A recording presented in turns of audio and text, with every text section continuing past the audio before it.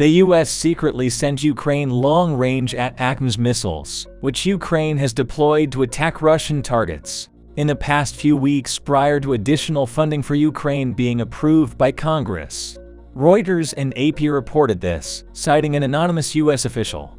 It is reported that ATACMS were included in the $300 million military aid package for Ukraine that US President Joe Biden approved in March 2024.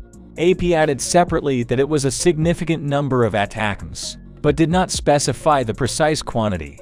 The United States will continue to supply Ukraine with ATACMS tactical missiles, stated U.S. National Security Advisor Jake Sullivan. We've already sent some missiles. We will send more now that we have additional authority and money, Jake Sullivan said. At the same time, he refused to name a specific number of missiles that Washington plans to supply to Ukraine.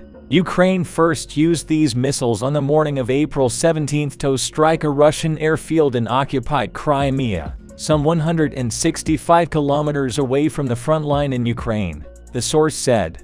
It is also claimed that ATACMS were utilized in an attack on occupied Berdyansk, Zaporizhzhia Oblast. The Pentagon was initially reluctant to send ATACMS to Ukraine due to fears that this would negatively impact the combat readiness of U.S. forces, or that Ukraine would deploy the missiles to strike targets on Russian territory. The White House changed its mind after Russia deployed ballistic missiles supplied by North Korea to attack Ukrainian critical infrastructure facilities.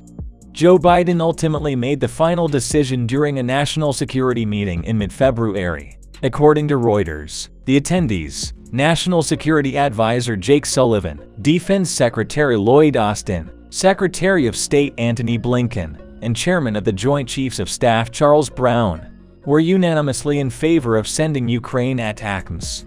Earlier this week, President Volodymyr Zelensky stated that his most recent phone call with Joe Biden resulted in agreements for the supply of long-range ATACMS missiles to Ukraine.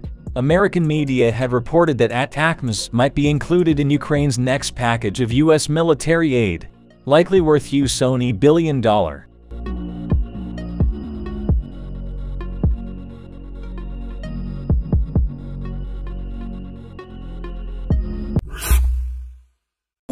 Germany disrupts delivery of 400 MRAP armored vehicles to Ukraine. The German government has promised to provide up to 400 units of mine-resistant ambush-protected heavy-wheeled armored vehicles with enhanced mine protection to the Ukrainian military, Bild reports. The contract for the supply of armored vehicles was signed by the Ukrainian authorities and the German defense company Flensburger Fahrzeugbau GmbH, with funding from the German budget totaling €315 million. The German Ministry of Defense says that all the armored vehicles are to be delivered this year. At the same time, the agency obtained a document from the German Ministry of Defense dated September last year, which states that MRAPs for the armored forces of Ukraine should be delivered in batches of 20 from January to October 2024. However, deliveries have not yet begun. According to the German agency, the plan for 2024 was reduced first to 200 and then to 100 armored vehicles, and the start of deliveries was postponed from January to May to June.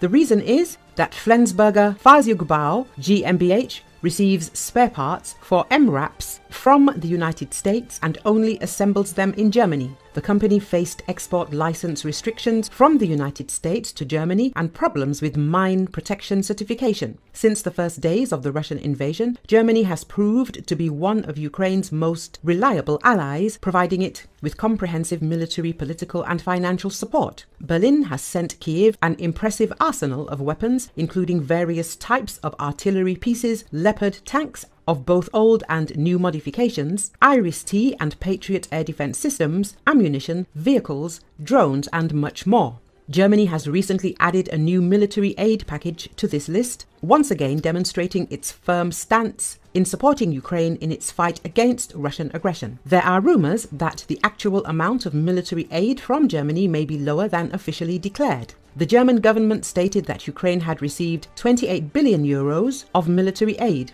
However, the data shows a significantly lower amount according to Bild. A part of the 6 billion euros, around 2.6 billion euros promised as military aid to Kyiv, will go to other countries and for the rearmament of the Bundeswehr. The amount of 3.4 billion euros may be reimbursed to Germany from EU funds. Taking this data into account, it turns out that the actual promised military aid to the Ukrainian armed forces is only 21.7 billion euros.